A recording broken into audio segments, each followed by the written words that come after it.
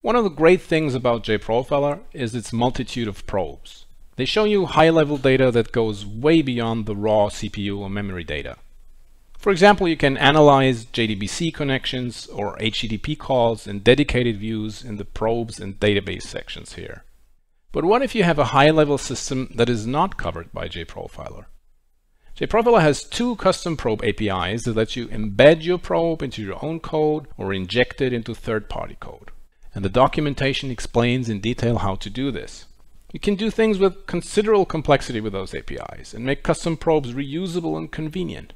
However, JProfiler offers a quick and easy way to add a certain class of custom probes in the UI with just a few clicks and a minimum of code. Let's have a look. The animated Bezier curve sample session paints an animation, and there's a paint method in the code for which I would like to know how often it is called for different clip bounds. This can be done with JProfiler script probes. Let's see how they are configured in the session settings.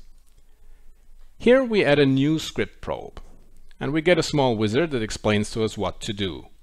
We give the probe a name and a description,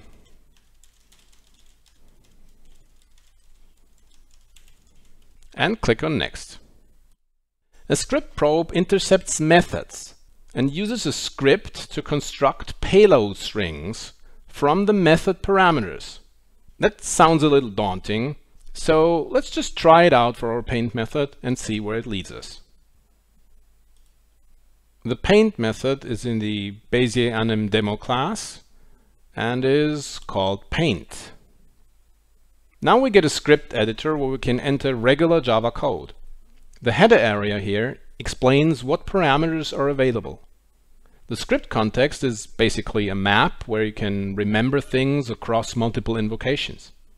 Then we have the class and the current object. But here we are only interested in the method argument, which is a graphics object that provides access to the clip bounds.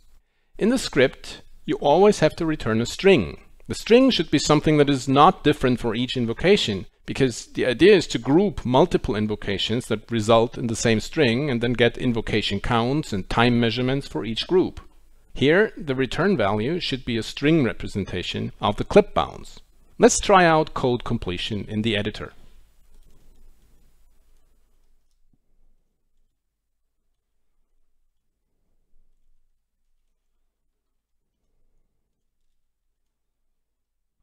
We could have multiple statements with a return statement at the end or just an expression like this. And that's it. That's the entire script for this script probe. Now we start the session and see what happens. Here you can see the animation in progress. Let's have a look at the probe. The script probe will be added in the JE and probe section after the built-in probes. By default, JProfiler does not record probe data. We click on the recording button to start data collection. The recorded data is displayed live. The probe call tree view shows where in the call tree the method interceptions have taken place. By default, no CPU data is being recorded, so they are shown under a node that says without CPU recording. Let's switch on CPU recording as well and go back to the probe view. Now we see the payload string under the correct call stack. The payload string in the leaf node shows the current size of the window. Each probe automatically records telemetries for the number of recorded events and the average event duration. If we minimize the window, no paint events will occur, and we can see that in the telemetry. If you're interested in single events, you can record them in the events view and then inspect the thread and the stack trace for each event separately. The most interesting probe view is often the hotspots view, which shows you all recorded payload strings together with their back traces. We can create different payload strings here by resizing the window.